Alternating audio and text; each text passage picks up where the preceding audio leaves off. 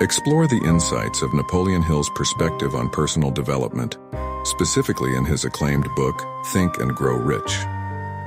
In this segment, let's delve into the 11th chapter, where we delve into the concept of harnessing our inner energies for creative thinking and unlocking our innate brilliance.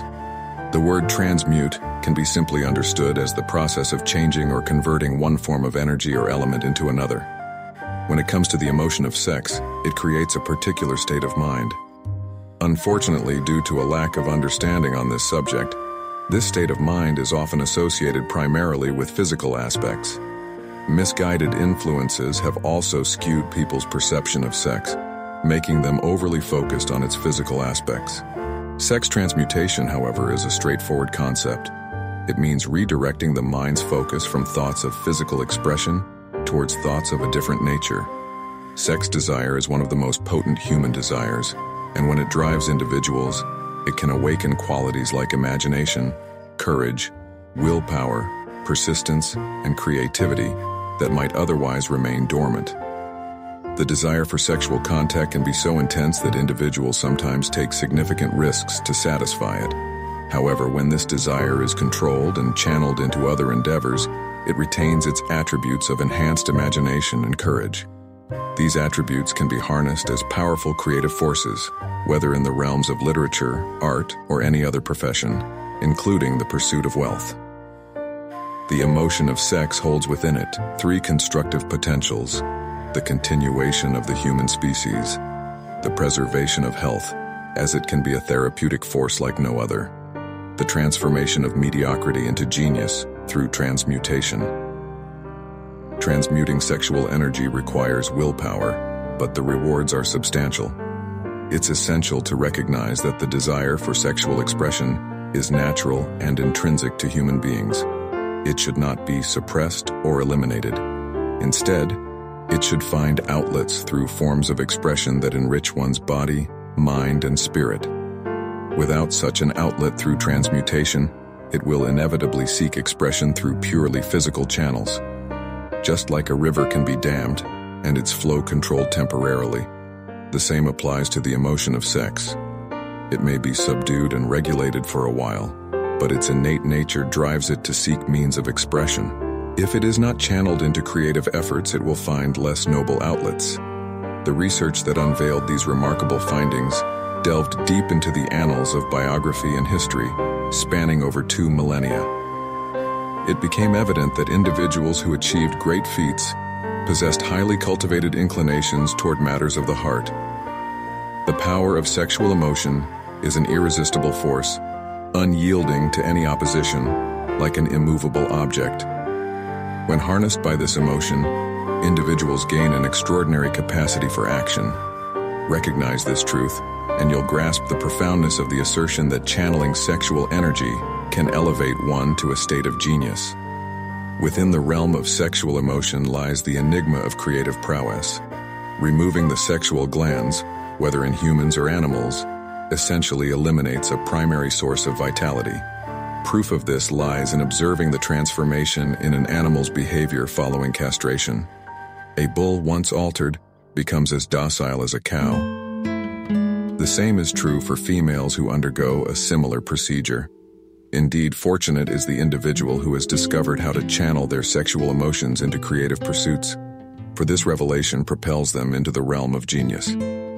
Scientific inquiry has illuminated these striking truths.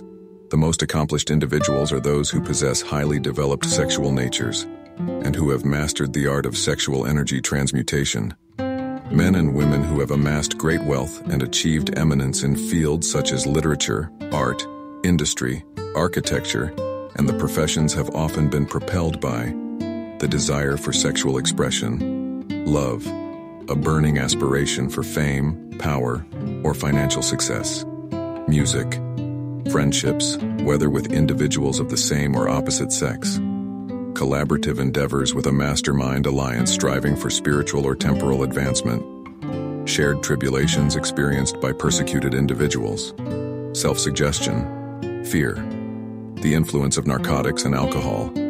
The desire for sexual expression takes the lead among these stimuli for heightening mental vibrations and setting the wheels of physical action in motion. 8 of these stimuli are natural and constructive, while 2 are destructive. Genius emerged through the activation of the sixth sense, a concept that has gained considerable acceptance. This sixth sense is none other than creative imagination.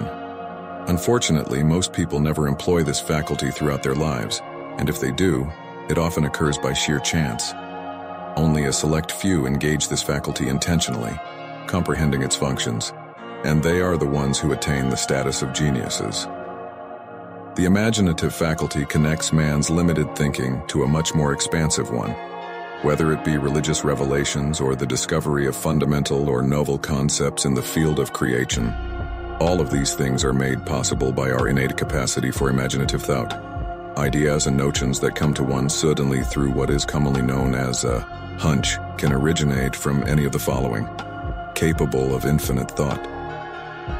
The part of one's mind that stores every impression and thought impulse that has ever entered one's consciousness via the 5 senses, originating either consciously or subconsciously in the mind of another individual who has just released the idea or concept in question. No other places exist from which one could pick up hunches or flashes of inspiration. When the mind is functioning at a rate of vibration greater than that of ordinary normal thought, when the mind is being stimulated in a way that causes it to vibrate at a pace far above that of ordinary normal thought, this is when the creative imagination is at its most effective. While one's brain activity is stimulated by one of the 10 consciousness stimulants, it has the effect of elevating one far above the horizon of typical thought, allowing one to envision distance, scope, and quality of thoughts not available on the lower plane, such as when one is occupied with the solution of the problems of business as well as professional habits. When at this more advanced stage of thought, one is neither hindered nor constrained by any of the stimuli that circumscribe and limit one's vision as one struggles to get food, clothing, and shelter. When he flies high enough, the hills and valleys below him and other visual obstructions are erased from his mind just as effectively as they are from his field of view. This is the end of this Napoleon Hill sex, energy, and semen retention. So in the next video, we will explore more insights about the semen retention subject. Make sure you like the video and subscribe for more content like this. Thanks. I will see you in the next video.